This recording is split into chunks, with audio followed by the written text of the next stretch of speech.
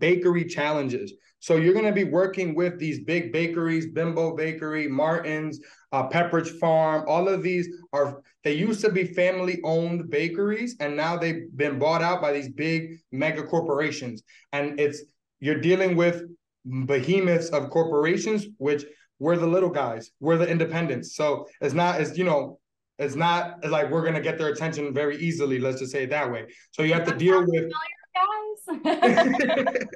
So I know you guys deal with some similar stuff like that within the FedEx space. So some of the things like dealing with the bread companies like Bimbo, you can buy back a bread line if it becomes a high demand item. So meaning if I'm selling a product, let's say for example, Takis, right?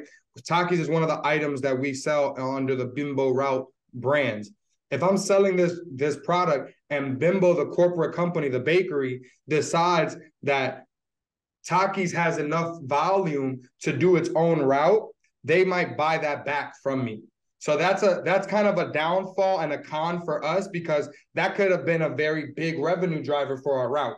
That could have been a huge opportunity as far as growth for our route. So it kind of hinders our growth opportunities sometimes if they're taking away some of these big players. But the good news is they don't do this often. They do it for standalone brands that they're actually planning to make nationally known and globally aware. So it's a good and a bad, because the good news is they're going to blow that brand up even bigger. They're going to make more money opportunities for everyone in the space. So we'll still probably be able to make some cash flows from that down the line. But on a short-term level, we're losing that immediate cash flow. And that's where it could hurt us a little bit on the pocket side, right? And then next is also no parking at the depots. So for example, in the FedEx space, you guys can park at the terminals. You guys can leave your vehicles there. Because we're independent contractors, they're expecting us to find our own parking facilities, our own situations. So we can't really bring our stuff there. Now, some depots, if you have a relationship, you have multiple routes, things like that, then you might be able to work something out.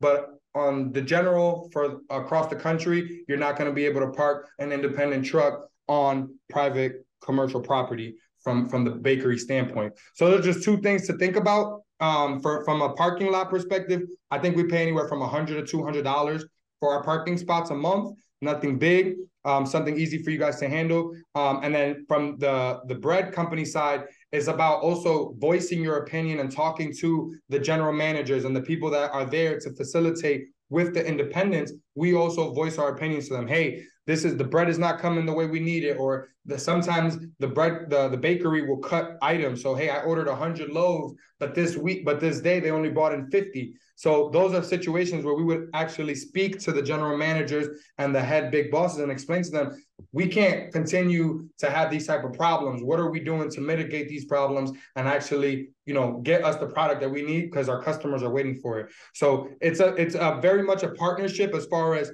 we can tell them what we like and we don't like. It's not like, a parent and a child situation. We're both at the same level, as far as we paid a lot of money to be at the table here. They got to listen and respect what we got to say as well. So it's a very good, conversation as far as back and forth.